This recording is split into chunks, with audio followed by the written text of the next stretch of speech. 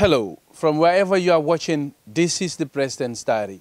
Coming up in this program, His Excellency President Barrow traveled to Nigeria, Abuja, where he joined other West African leaders for the 55th edition of the ECOWAS Heads of State and Government Summit. At the Abuja meeting, President Barrow, on behalf of the Gambia government, signed several ECOWAS legal instruments, including the tourism policy, the Declaration Against Child Marriage, and the ECOWAS model on mining and mineral development. Once again, this is the President's Diary, a monthly television program that highlights the activities of the President. My name is Mfalli Fadera. And I am Zainab Fall. Thank you for the pleasure of your company.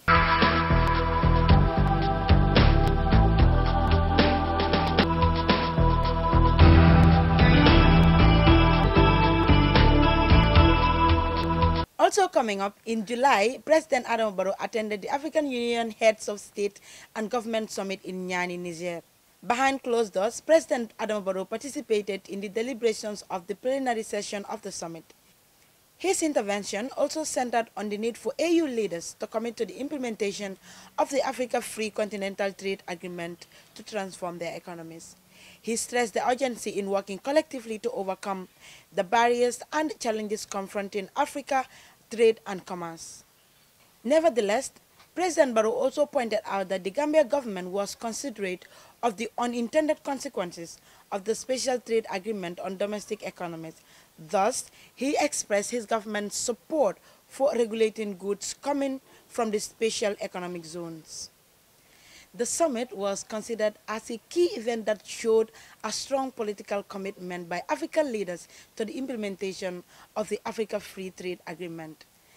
The Free Trade Agreement will remove tariffs between member countries of the AU.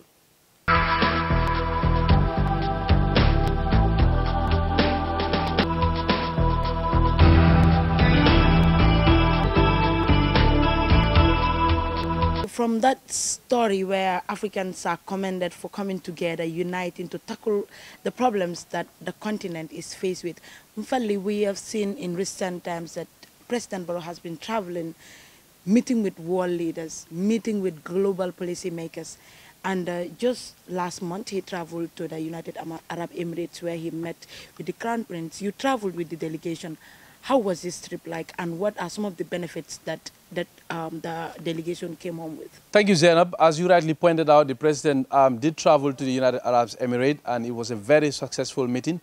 He met with the Crown Prince of Abu Dhabi, and the two leaders discussed the state of bilateral cooperation between the Gambia and Abu Dhabi, and they also agreed to explore ways and means of strengthening the existing ties between the two countries. President Barrow, apart from meeting the Crown Prince of Abu Dhabi, he also met with strategic business and development partners, among them the Abu Dhabi Chamber of Commerce, which represents more than 120,000 businesses in the Emirate. He also met with the Abu Dhabi Fund for International Development. This is the international development arm of the UAE government. All these meetings were very, very successful, and they all promised to explore opportunities in working with the government of the Gambia. Part of the activities of the presidential delegation in Abu Dhabi was that the ministers also had very successful side meetings, and they signed a lot of cooperation agreements with the government of Abu Dhabi. Okay, talking about the MOUs, Mfalli, one very important one that a lot of people in Gambia and even outside Gambia and beyond welcomed is the legal protection agreement that was signed between the Gambia and the UAE. What does this entail? The legal protection agreement was more like a memorandum of understanding between the two governments in the area of manpower supply.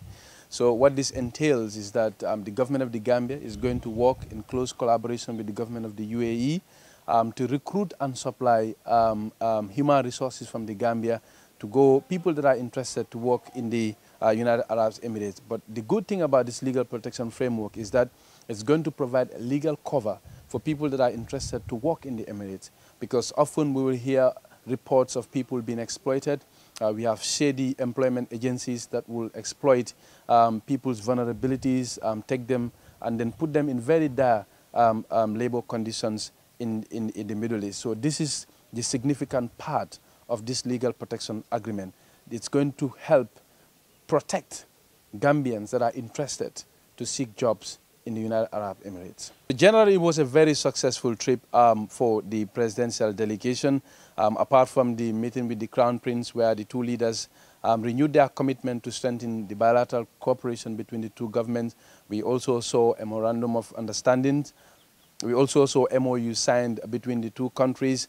The Minister of Finance also signed a memorandum of understanding with his counterpart, which was about investment protection and also a double taxation treaty. They discussed things along this line. Like I pointed out already, there are specific action plans that they've identified and have expressed commitment to working on them. In fact, they are going to send a follow-up team from Abu Dhabi to come and work with a team from the Gambia to make sure that all these pledges and all these commitments are followed through.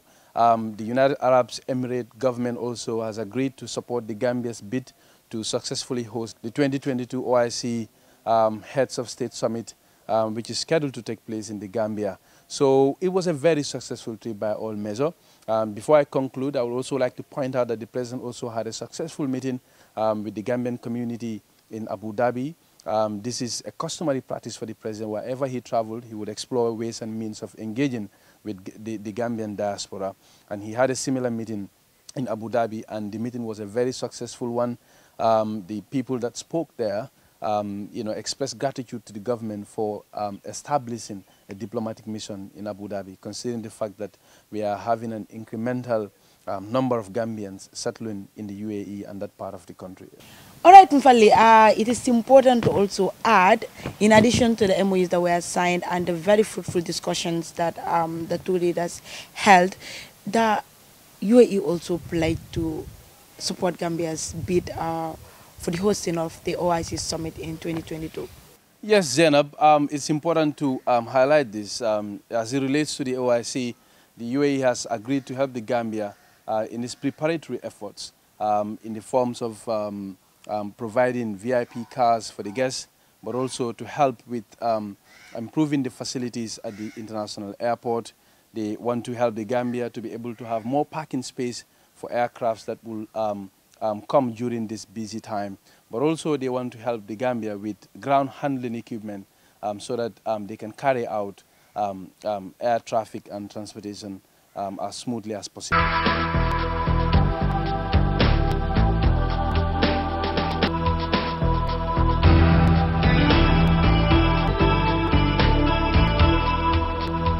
On Thursday, 1st October, the Islamic Republic of Mauritania made history by swearing in the first democratically elected president since the country gained independence in 1960. Given the Gambia's close ties with Mauritania, President Barrow felt the need to attend the historic moment of the inauguration of His Excellency President Mohamed Ould Ghazouani. Here is what he told journalists upon arrival at the airport. This is the first time in the history of Mauritania for a smooth transition to take place in that country. A smooth transition, for that matter, is very important for our democracy. It's very important for Africa. That means Africa is moving. That means Africa is changing. And I think it is a lesson for every African president to make sure we copy the model of Mauritania. After independence, this is the first time. That is history. So it was good that Gambia is part of that history. And that's what we are praying for. That's what we are working for. Our direction is towards that, so that we have something like that in the Gambia for the first time also in our history. That's why I was there, and I think it was important. And our presence was also felt, and they really appreciate our presence.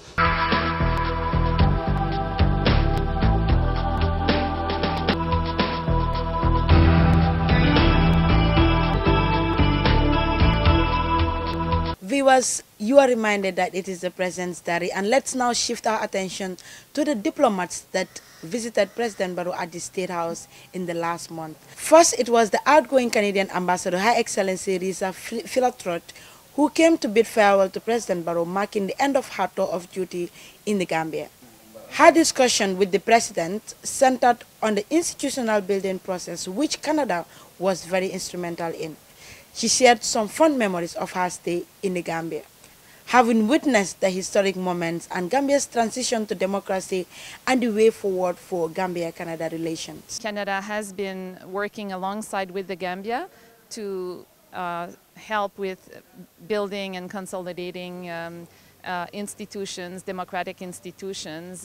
We've been collaborating with the Ministry of Justice, for example. There was a recent visit of the Peace Building Fund, and Canada was part of it. We provide support to the Peace Building Fund, and we also are very pleased to be able to collaborate with the Truth, Reconciliation and Reparation Commission, especially in the area of gender-based violence. Also to bid farewell to President Barrow at the State House in Banjul was the Dakar-based ambassador of France to the Gambia. President Barrow had nothing but kind words for the excellent cooperation and friendship between France and the Gambia over the past 2 years, thanks to the work of Ambassador Bigot. The President expressed his determination to further strengthen relations between France and the European Union in the spirit of the new democracy in the Gambia. Gambia is a new and very young democracy. It needs to be protected, security needs to be ensured, and that's why we have promoted training of the police intervention unit. I was there with the NSA, National Security Advisor, on Friday for the closure of a 2 weeks training with 2 French policemen coming here to train fully 40 police intervention unit officers. That, of course, is only a first step. On our side also, I forgot to mention it, but it's important in terms of diplomacy. There were nobody left here from the French Ministry of Foreign Affairs, and we decided to reopen a diplomatic antenna on the Atlantic Road and to appoint a chargé d'affaires, who was before ambassador to Liberia. So he's a well-trained and well-educated diplomat. In July, the new ambassador of Saudi Arabia to the Gambia, His Excellency Al-Dusari Fahad, presented his letters of credence to the President at the State House in Banjul. The diplomatic representative of the King of Saudi Arabia and the custodian of the 2 holy mosques pledged to work towards strengthening the relations between Banjul and Riyadh. Already, $92.5 million has been provided by the Saudi government towards the financing of the forthcoming OIC summit to be held in the Gambia in 2022.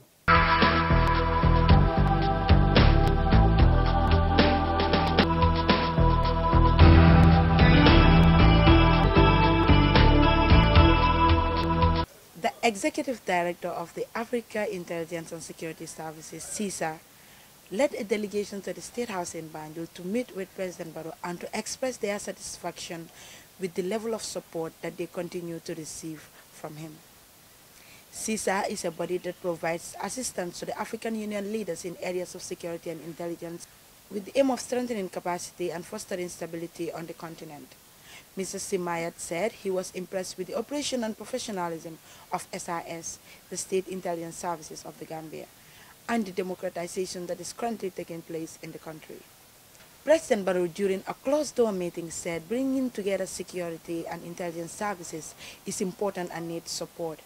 He expressed commitment to supporting CISA in its endeavor to maintain peace and stability in the continent.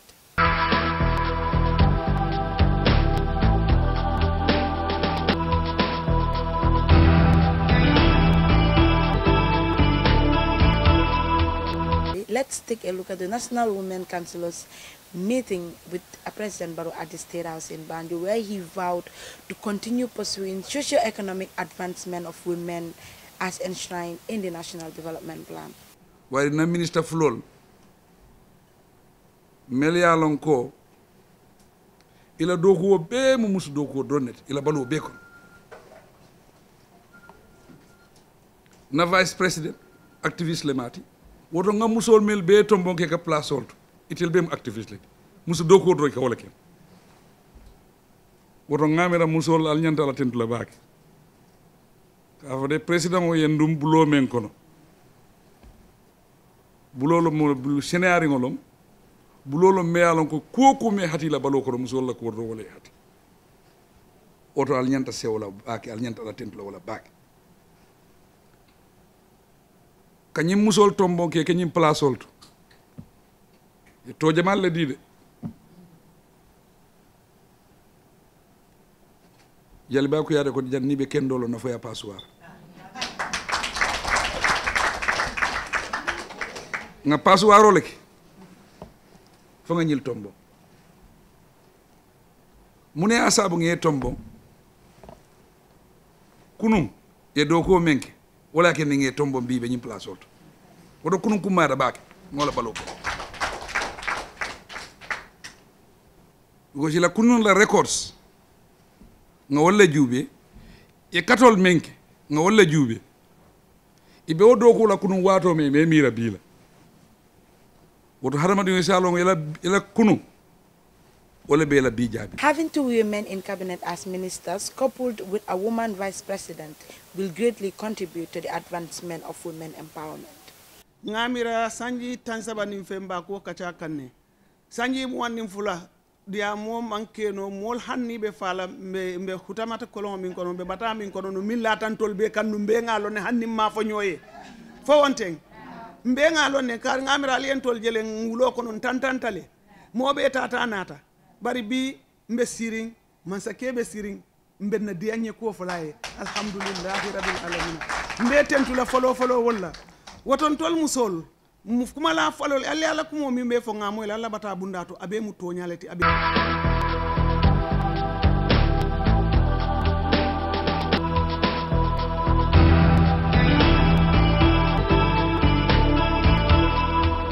To wrap up this episode of the President's Diary, let's take a look at the historic visit of the President of India to the Gambia, Mr. Ramnath Kovind. Mfali, can you give us a summary of Mr. Kovind's visit in the Gambia and what were some of the key issues that were discussed at the presidency level? Thank you very much, Zainab. The President of India, Ramnath Kovind, had a 3-day official visit to the Gambia. And during this visit, he had a significant meeting with the President where they discussed ways and means of strengthening the existing bilateral ties between the Gambia and India. The visit was significant for a few reasons. Number one, this is the first time an Indian president is visiting the source of the Gambia. In fact, he is the highest level Indian official to ever visit the Gambia at that level. And during the visit too, the two leaders discussed extensively on expanding the already strong ties between India and the Gambia. India and the Gambia has a long-standing relationship that dates back to the non-aligned movement. We have a very strong relationship as far as the Commonwealth and the United Nations. And also India is a very strong development partner of the Gambia. They are involved in the funding of the National Assembly building complex in Banjul. And they are also investing heavily in the commercial and business subsector of the country. Indians are involved in the area of cashew production, rice production, and a host of other business endeavors in the country. So all in all, it was very good for the India-Gambia relations. The two leaders are committed to invest heavily in the relationship that the Gambia has with India. And most importantly, India also agreed to reallocate a credit line of $92 million to the Gambia for roads infrastructure projects and other development projects in the country. So it was a very, very successful visit by every standard. Today is a historic day in the Gambia-India relations. It is an honor for me to be paying the first ever state visit from India to the Gambia. I am grateful to President Barrow and the people of the Gambia for their exceptional warmth and hospitality. I was greeted with fraternal embrace and affection by the people of the Gambia on my arrival yesterday. I had fruitful discussions with President Barrow. I felicitated him on his determination to foster greater democracy and inclusive growth in the Gambia and for the steps he is taking towards stability and nation building. We reviewed the entire spectrum of our bilateral relations and discussed regional and global issues of mutual interest. I conveyed India's deep commitment to enhance its traditional ties with the Gambia and contribute to its development. we agreed that we should expand our partnership in the spirit of South-South cooperation for the progress, prosperity and development of our peoples. To further our bilateral agenda, today we signed a Memorandum of Understanding on Cooperation in the field of traditional systems of medicine and homeopathy. As two ancient societies, both our countries have much to offer to the world from the fields of Ayurveda and other forms of traditional health practices. We received the instrument of ratification of the International Solar Alliance Framework Agreement from the Gambia. This will open up new opportunities of collaboration between the two countries on solar energy and help in combating climate change. Your Excellency, President COVID, I'm just here to thank you and confirm his statement as we discuss a wide range of issues. But one issue is very important to Gambia. We inherited a very difficult situation. The country debt to GDP, 120% debt to GDP. It's become a big issue for us. We are elected. The people vote for you is a social contract. Because of that social contract, we want to make impact on the life of the Gambian people. We want to make a difference for the Gambian people. But the debt is a big body, and we appeal to India for debt relief. We have discussed that. At least they give us a debt relief for 5 years that will assist Gambia to implement some of our projects. Because we are paying 60% tax we collect in this country to debt, service for debt. But we want to assure you, we will give you all the support. We have been supporting you in the international level. We will continue to support you. We will want to partner with you in the development of both countries. We want a situation, a win-win situation for India and Gambia.